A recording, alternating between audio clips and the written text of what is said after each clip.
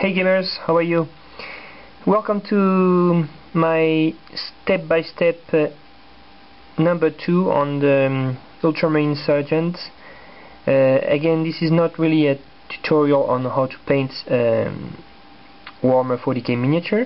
It's more step-by-step on how I assemble and paint my miniatures. So I hope you can learn some stuff with it. But if you really want some painting tutorials, there's a lot of them out there in YouTube. Just do a quick search. There's AG Productions, there's Girl Painting, and many more. Awesome Painting Job also. They all have great videos on how to paint miniatures, so go check it out. So this is step 2. As you can see, the Sergeant is now primed with black.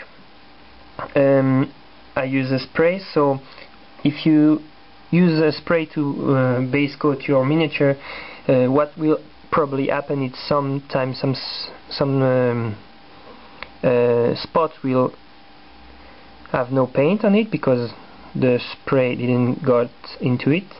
This is not a problem, don't worry. Just take your brush and with black paint it over it, and you'll be good to go. So this is gonna be quick because now the next step is obviously painting the miniature. So what I'm going to do is to paint first the armor in blue, because this is a ultramarine, okay? And so first the armor, and then the face and all the details. And basically I'm gonna take my time because that's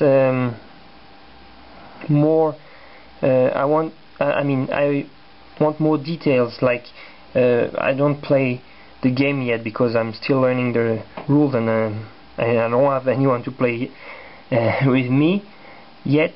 So for now I don't have a complete army yet too, so for now it's only the hobby side of Warhammer 40k for me. So yeah, I'm taking my time on painting them.